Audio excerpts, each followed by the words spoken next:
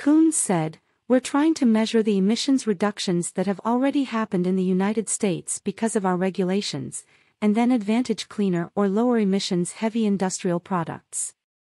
So, for example, American-made steel and aluminum should not face any tariffs, whereas perhaps steel and aluminum coming from Russia or China that are intensive in their emissions would, and imports from the EU or Canada or UK wouldn't because they have regulatory schemes because of their carbon taxes and because of their regulations that are comparably low emissions to ours." Host Christiane Amanpour then asked, "So, let's talk about China, because it's clearly a very big player, and most of the China experts, including the Biden administration climate czar John Kerry, basically state the obvious, that without China's cooperation, none of this will come to pass.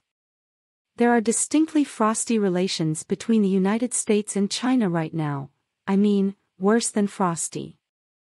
Do you see anything in the attempts at a thaw that the US is trying to project that could bear any fruit?" Coons responded, "So, look, I'm always an optimist about that possibility, but this is an approach that doesn't require warmer, closer relations between the United States and China. That's part of the beauty of an approach that says, if you want to access the American market, you have to prove that you have low emissions heavy industrial products. The thing that is most likely to bend the curve of emissions in China and India is market forces through trade. That will drive them to change their emissions profiles, to slow down the rate at which they're currently building a record number of coal-fired power plants.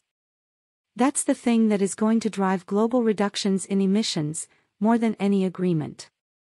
Because, I frankly think our relations may continue to be strained, or even, as you put it, frosty for years to come.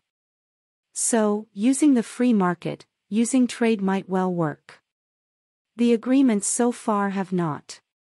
He added that the approach of keeping high tariffs on high emissions imports from countries like China or Russia is actually similar to the trade approach of the former president, President Trump.